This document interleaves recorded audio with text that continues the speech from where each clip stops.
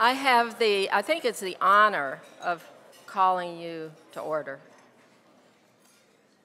But my major honor this evening is to have been asked to introduce Dr. Ibrahim this evening for his service and commitment to transparency, accountability, and good government on the African continent.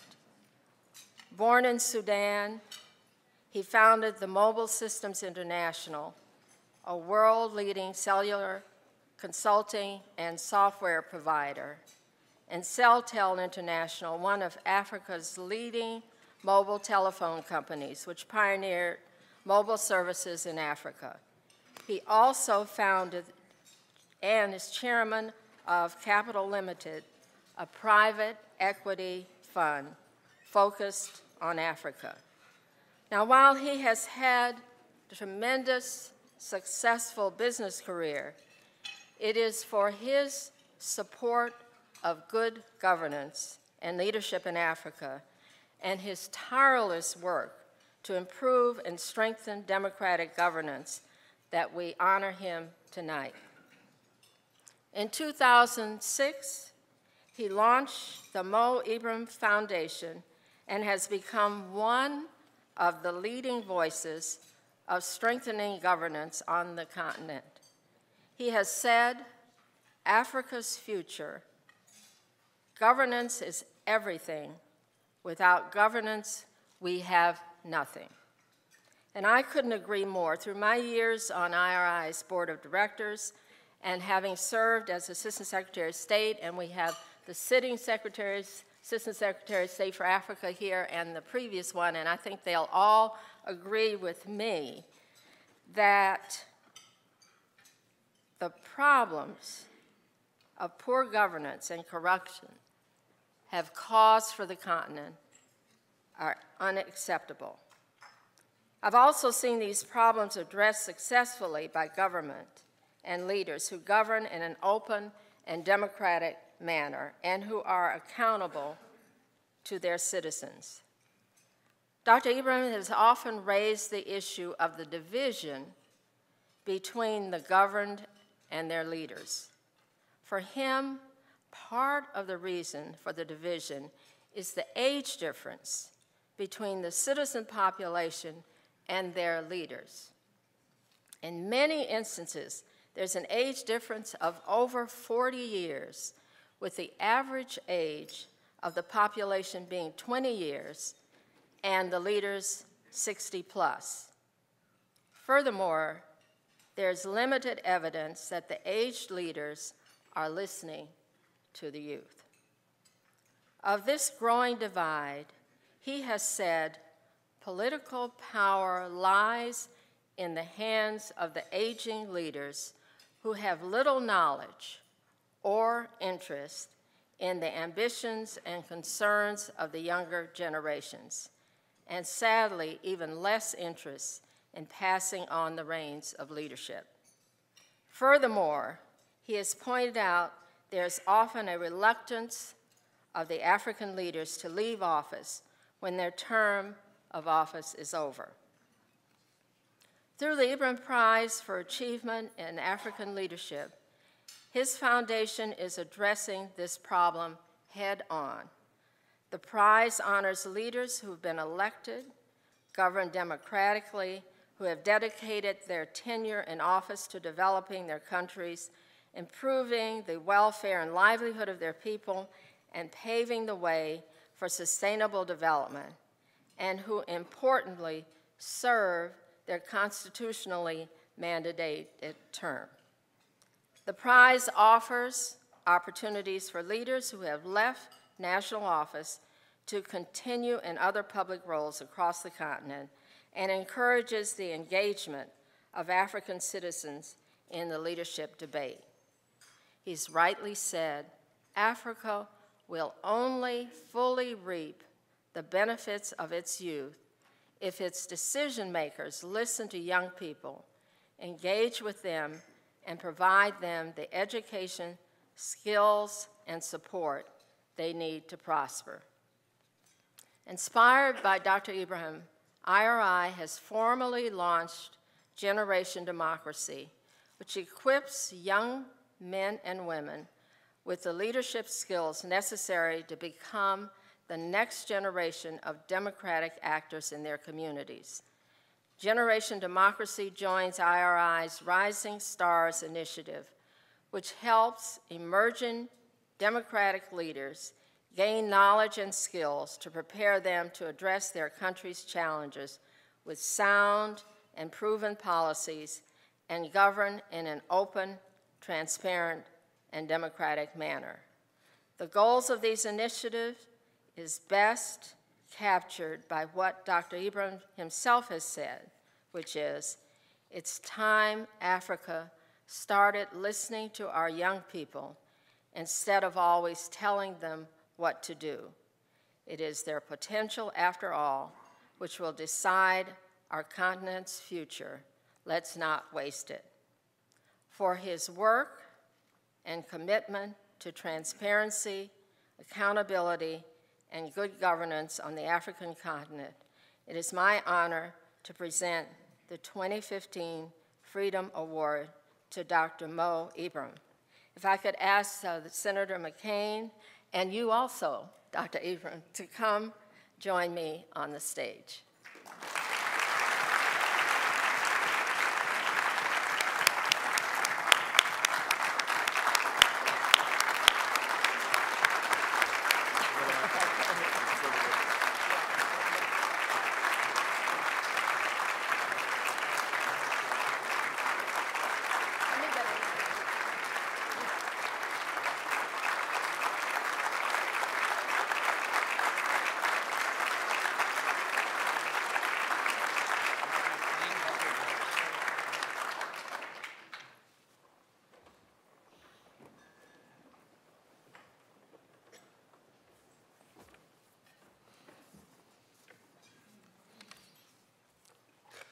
Thank you very much, Connie, and I really my gratitude to the IRI, to the board, its chairman, and to the president for their kindness.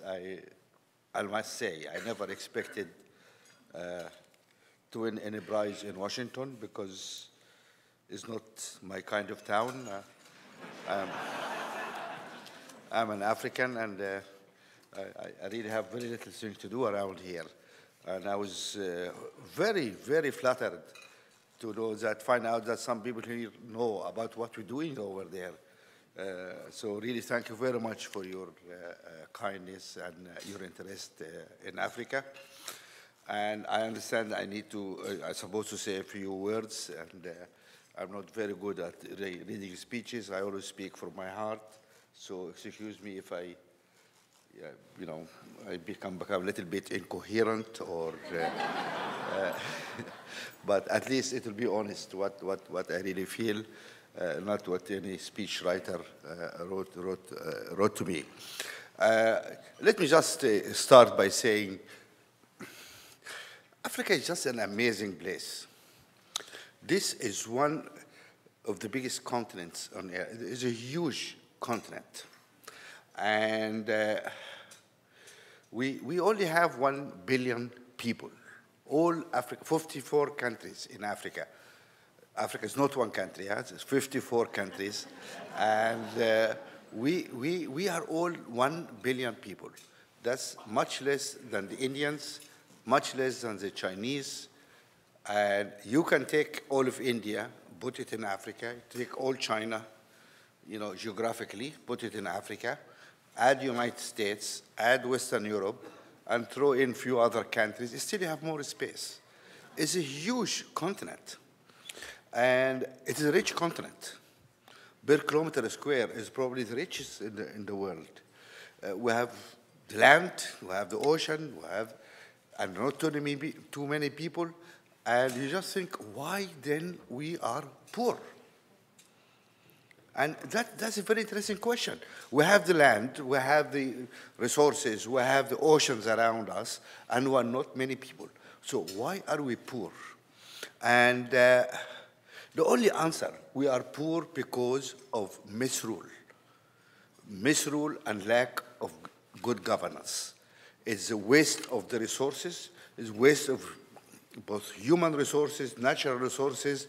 It's a terrible situation which ended up really with us where we are. There's no other reason.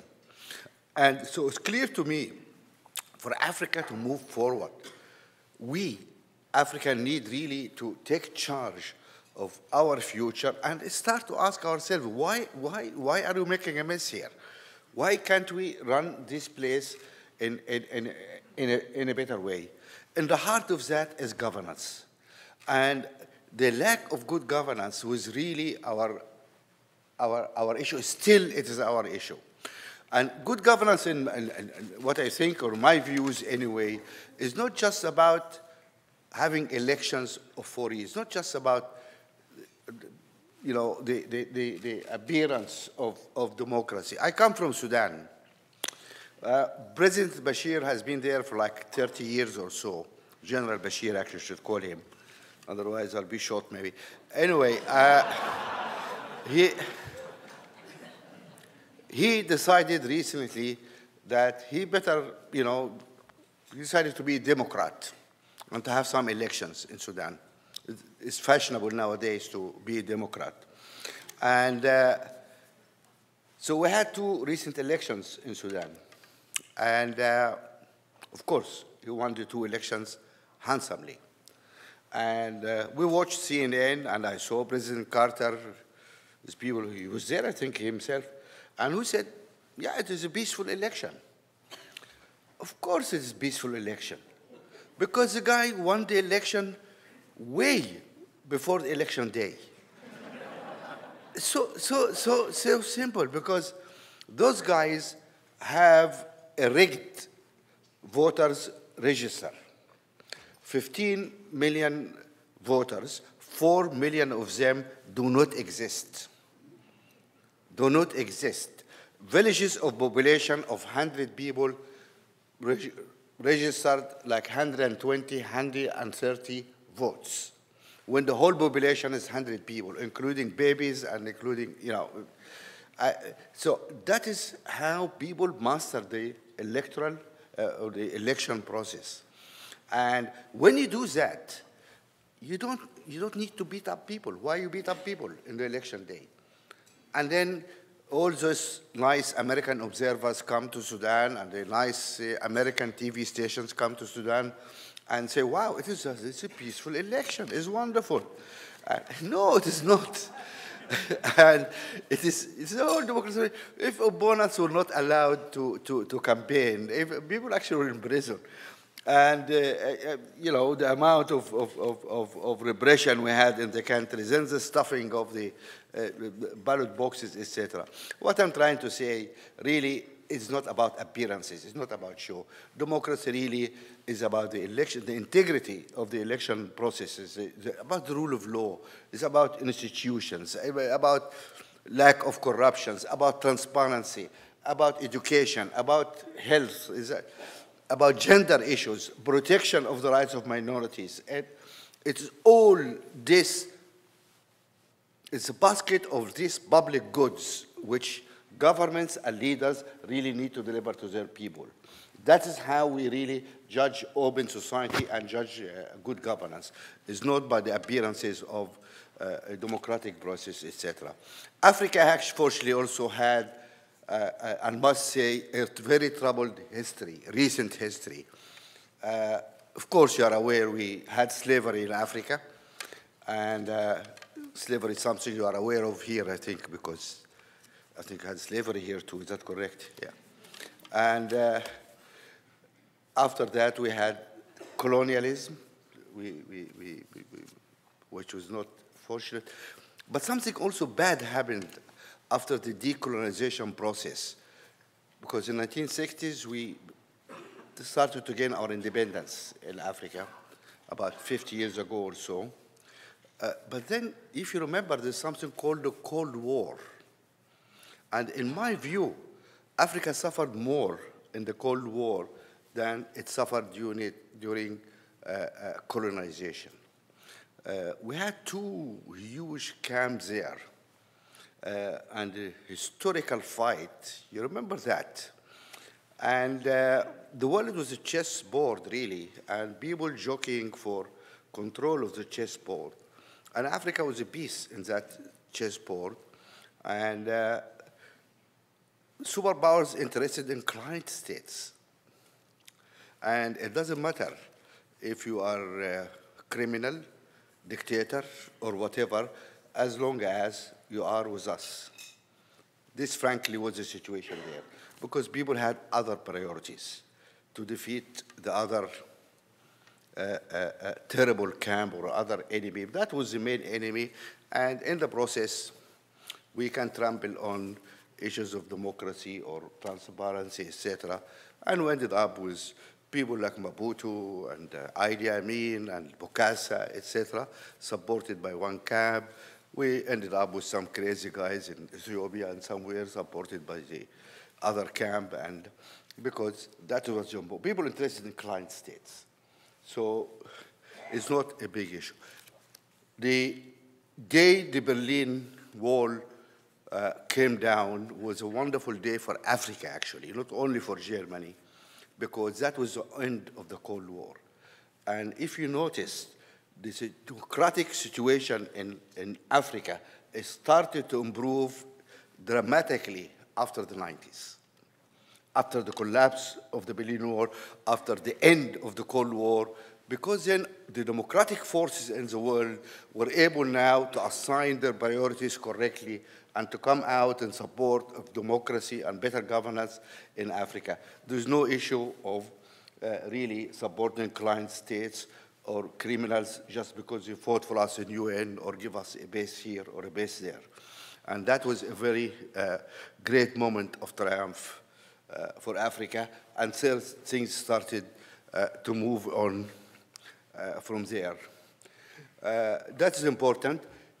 And frankly, I'm very delighted to be here in this wonderful place and to be awarded such an honor for an American institution is really a wonderful mark. America matters. The United States matters. It doesn't matter only for you guys. It also matters for us. And it's important to say it matters not because you have the most powerful military in the world, also that counts. Let's not beat around the bush here. But it matters because what the country represents for us, it is your ability to innovate, to reinvent yourself. You invented social mobility. And it is this energy, your constitution, your institutions, even your music, your arts, this is what I call the soft power of this country. And this really matters. So please use it wisely, and thank you very much for the honor. Thank you. Thank you. Thank you, sir. Thank you.